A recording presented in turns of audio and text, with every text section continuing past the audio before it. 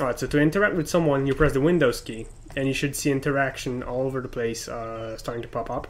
You can check their weapon temperature, you can check every part of their body for wounds, and you can bandage them or inject morphine, epinephrine if you're a medic.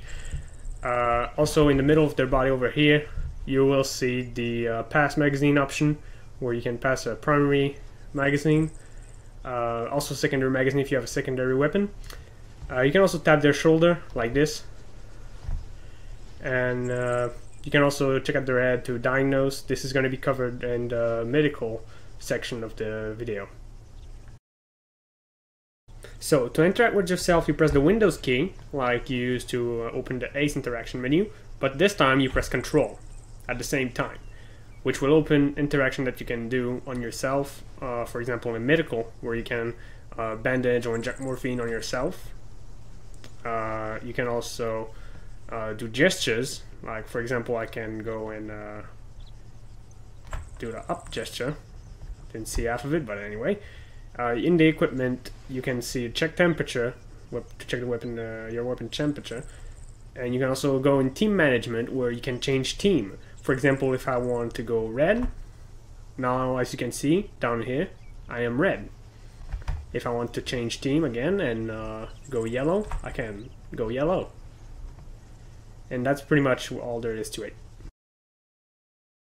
Alright, so as you can see, we've lost a wheel on our HEMTT, whatever it's called. And we go in the interaction menu cargo, and you should see a spare wheel or two. You unload that. It takes a bit of time, of course, but once it's unloaded, we should find it around here somewhere. Maybe at the back on the other side. No, wait, where the fuck is it? Okay, it's right there. Okay, so you take the wheel, and that you interact with it. You say carry,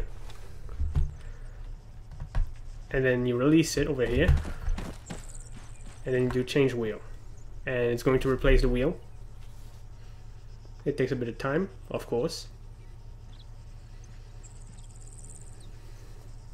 And there you go. Your wheel has been replaced. So to plant explosives, you go in the self-interaction menu, go in explosives, place, and then select the explosive you want to place. We're going to place a demolition block for this example. Select the self-interaction menu, and then you're going to have to place the explosive anywhere you want. So let's place it over here, right next to this little house. But now you have to interact with the explosive using the ACE interaction menu and select a trigger.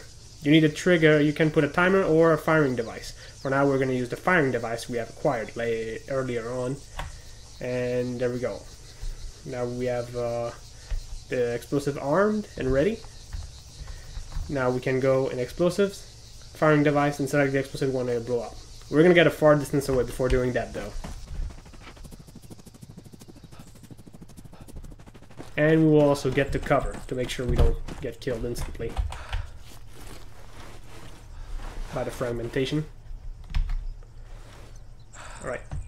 And we're blowing up in 3, 2, 1.